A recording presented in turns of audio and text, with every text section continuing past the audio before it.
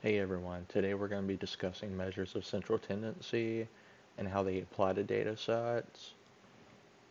So to start us off, a numerical summary measure is one number that is calculated from a sample's observations.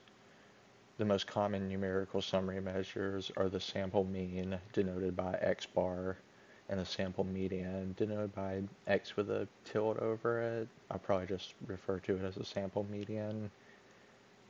And the population mean is represented by the letter mu, and the population median is represented by the symbol mu with a tilde over it. So the mean, x bar, is not a fixed constant and can vary from sample to sample. Additionally, it can be pulled strongly left or right if outliers are present in the data set.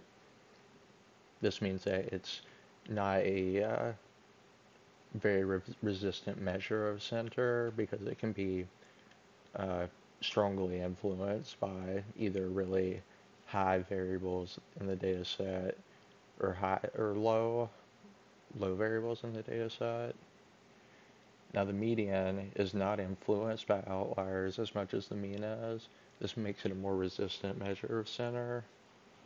The value of the median is derived by arranging the observations from smallest to largest and then finding the center number. If the number of observations n is odd, then the sample median is the single middle value. If n is even, then the sample median is the average of the two middle values. In a typical data set, the sample mean is not equal to the sample median, since the mean represents an average and the median indicates the position where 50% of the observations are located on either side.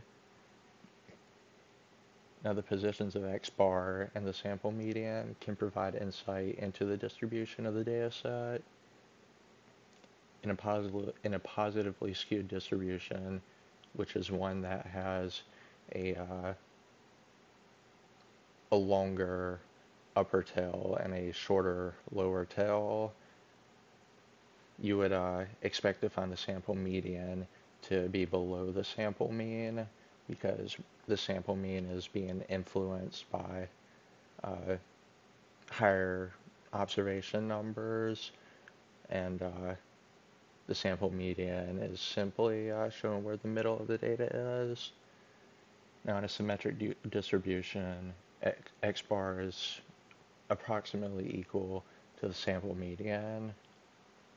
Meanwhile, in a negatively skewed distribution, the sample mean is less than the sample median because you have that trailing tail on the trailing lower tail and then a shorter uh, higher tail, upper tail, where most of the data observations are located.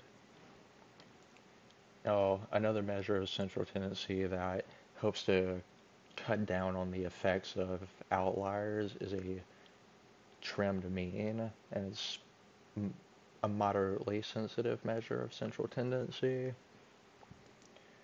Now we'll look at this data set over here where we have a set of 20 observations with a mean of 3.285, and then at this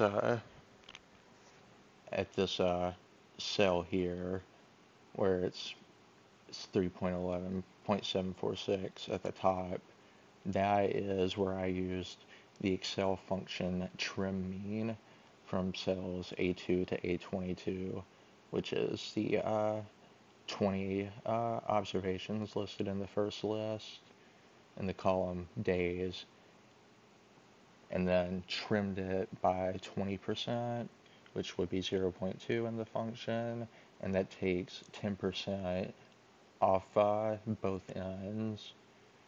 So essentially, you would take two observations off each end of the data set, and you can copy that over with just the 16 observations, and then calculate the mean for that, and that'll give you the same answer as the trimmed mean on the original data set.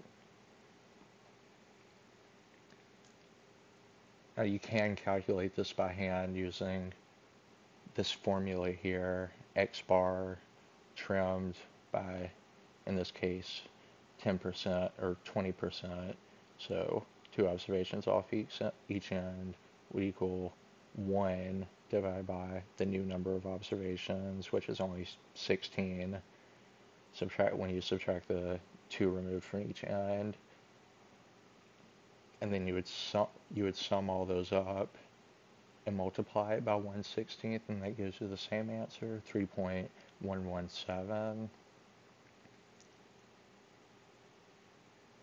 Finally, there's the mode M. This is the observational value that appears the most. If all observations occur in an equal amount, there is no mode. If there are 2 observations in the data set that have the same frequency, then the distribution is bimodal.